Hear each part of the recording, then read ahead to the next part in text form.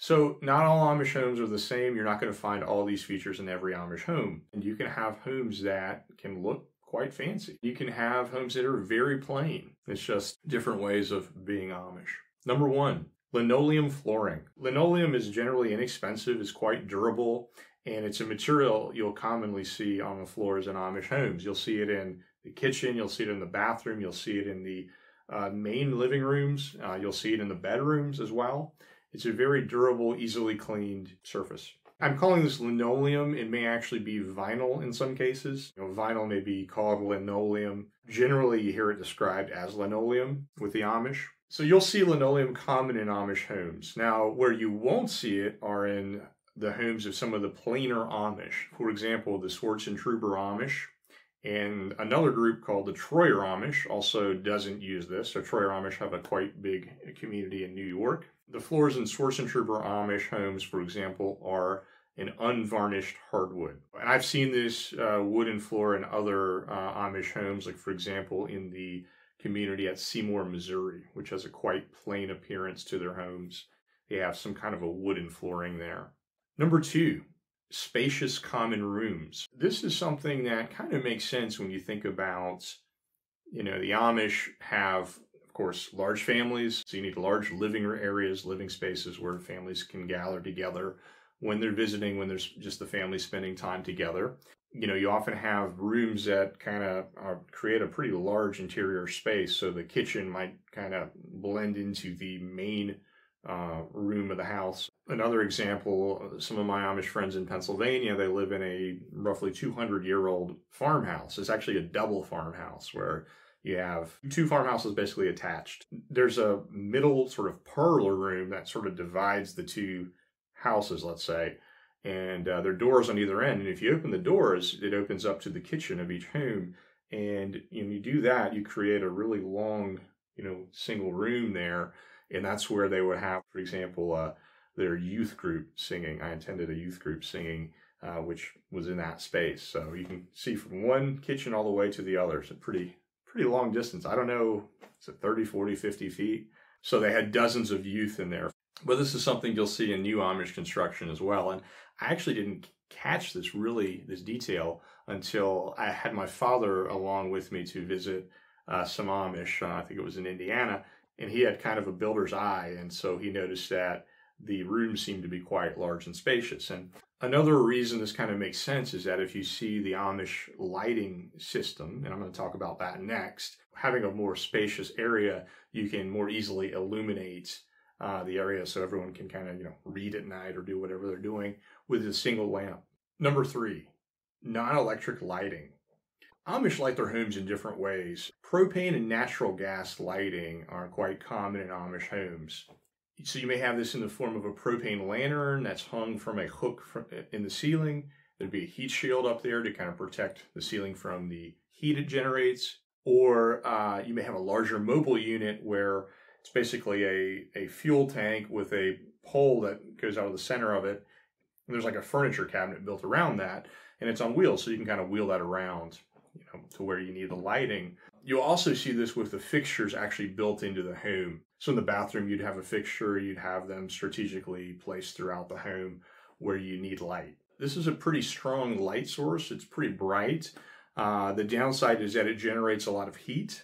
I remember visiting Amish homes when I was selling books, and I'd go into the home and it would be like later at night, and I'd come out of those homes pretty dehydrated because, I'd go in probably a little thirsty already from a hot summer day, and then 20 minutes in there sitting under the light can kind of dry out. And generally now when I visit my Amish friends and we're playing like a board game or something, I try to not sit next to that light if possible. So quite effective form of lighting, but generates a lot of heat. Well, that's good in winter, of course, but not so much in the summertime. By the way, if you're enjoying this video, do me a favor and give it a big like. I appreciate that, but only if you really like it. So the more conservative Amish will be using the oil and kerosene lamps. And communities where they do that would be among the Schwarzentroober Amish, for example. Another example would be the Amish at New Wilmington, Pennsylvania, which is quite a plain community. Those produce a dimmer light, but also less heat. My friends in Lancaster County when I lived with them for an extended period of time. If I was out kind of late, they would leave an oil lantern burning on the kitchen table for me when I came home, so I'd have something to see by, which was always a nice thing to see when you came back.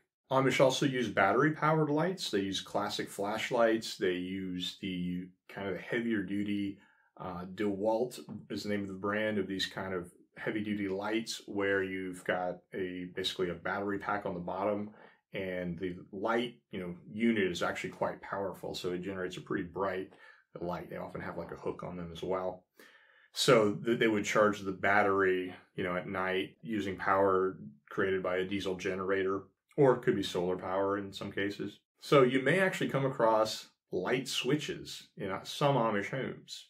So what's going on there? Well, what's going on there is probably that home was built by a non-Amish person and then later purchased by the Amish family. It's not connected to public power, but they'll leave the light switches in the home. You also may see a place for a light switch in a newly built Amish home. So some Amish will build in like an electric system and have a place for the switch to go. And why do they do that? Well, they're not using it for themselves, but in the case that they end up having to sell their home, that makes it more attractive to a non-Amish buyer. You may see that especially in a smaller or newer community where the community is not so established, so it's not for sure there's going to be a lot of potential Amish buyers if you decide you need to leave. Just to mention, you actually will see quite a few Amish homes that are offered for sale online. Previously owned, Amish-owned homes, right? So you can see that they're obviously Amish, and sometimes they're even described as an Amish home or farm. By the way, my name's Eric Wessner. Obviously, I'm not Amish, but I've actually visited somewhere between 5,000 and 6,000 Amish homes. It was a book-selling job that I had where I was visiting a lot of Amish families in a pretty short amount of time. Pretty intense job. I still need to tell that story on a video. So that's my background on this topic. I've been in a lot of Amish homes. I've lived with the Amish. I also run the Amish America site at amishamerica.com. Number 4, a propane or natural gas refrigerator. So the Amish use refrigerators that kind of look like conventional refrigerators. I should say refrigerators from like the 80s and 90s before they became these kind of giant metallic smart refrigerators or whatever we have now. They typically have the classic look about them of the sort of the top freezer door and then the lower door for the refrigerator part. These are made by at least 2 companies that I'm aware of. One would be Crystal Cold of Arcola, Illinois. That's the Arthur, Illinois community.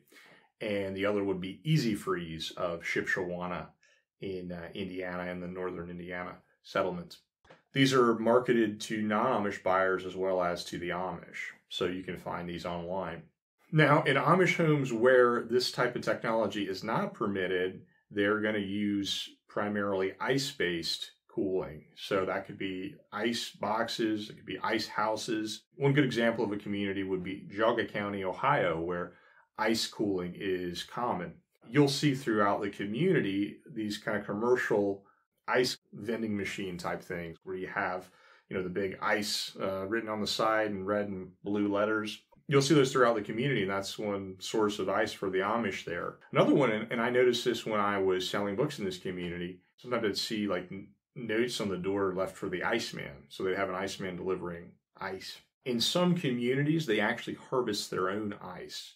So they'll basically go out to a local body of water when it's cold enough, and the men will have like a special saw, and they'll have like picks and hooks and things, and they'll cut up, they'll cut out chunks of ice, and then they load that up onto a big wagon. They've probably got a couple of Belgian horses to haul it there.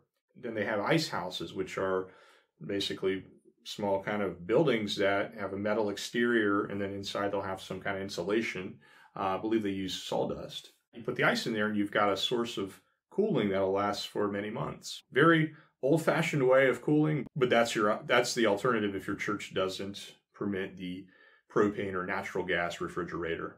Finally, number 5, a basement. So basements are super common in Amish homes. Basements are very functional spaces that the Amish use for a lot of different purposes. It's a nice, cool place to store canned goods. You often have like a second kitchen down in the basement where you can do canning. You'll have a sink down there. You know, it's a second area where you can actually do some food processing. It's usually a cool space, so that's nice in the summer. A good place to do the laundry. So you often have the, you know, the wringer washer that's common among the Amish in the basement. You can hold church in the basement. So Amish have their church services at their homes. So that's either in the home of the family, or it would be like in a workshop or another building space outside the home on the property there. So with the basement, it's can be a little tight in some basements, but I've been to Amish church in a basement before. The basement makes a good play space for children. With one of my Amish friends' sons, we played tennis ball hockey. We played in their basement in that big space. Also have like a youth singing in the basement. I've been to one of those before. So it's a quite functional space.